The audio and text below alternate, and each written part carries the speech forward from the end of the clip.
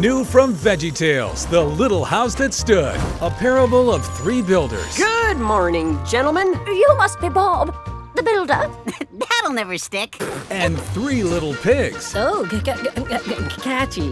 Three pigs without a house meet one builder with a plan, and two without a clue. First come, first serve. That's the golden rule. That is not the golden rule. It's he who calls ahead gets the hot tub.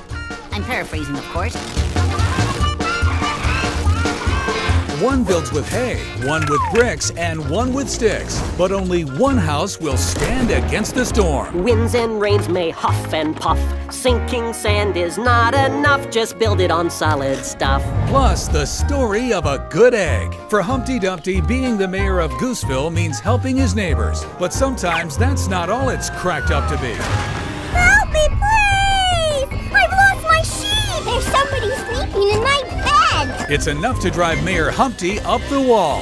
Who needs all those neighbors with so many needs? I'm doing much better helping just me.